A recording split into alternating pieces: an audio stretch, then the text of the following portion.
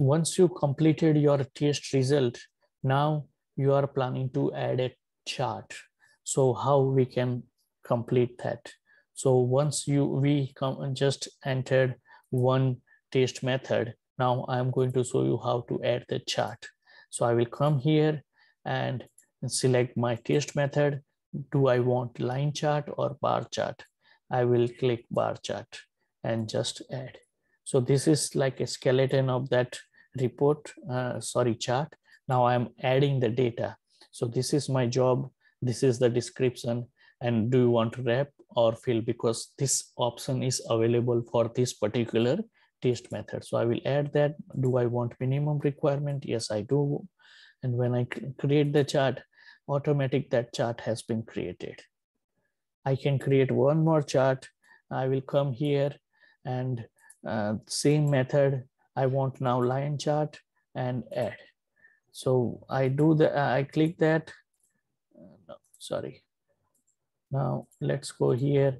I have this chart and I will add it. We have this.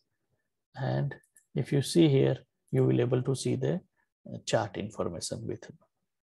You can add one more, and now let's say fill, include. So you can now you have another, you can have another option with that particular chart. You can delete as well, just delete that, and that has been done. Okay, so once we have added this chart, now I want to add this chart into my report. So if you go to reports, we already have one report, and this is my table. I will come here, and once I go to chart, it will show you that this chart has been created. Just add it here, and this will dynamically add that chart report in this particular report. So let me click here, and you will see that chart has been added here as well. So this is whole dynamic. You can add chart and report. And once this job has been completed, if you go here and the status is completed, let's say you can change the status based on the process. So you can, example, submitted. So once job is created, you can do submit status.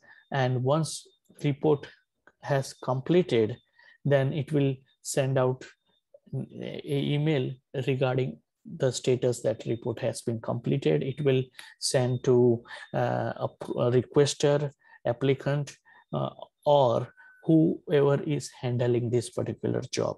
So that everything is happening dynamically. We don't need any step. Based on the status, everyone will get the update about that status. That's it, how to add the report for the system.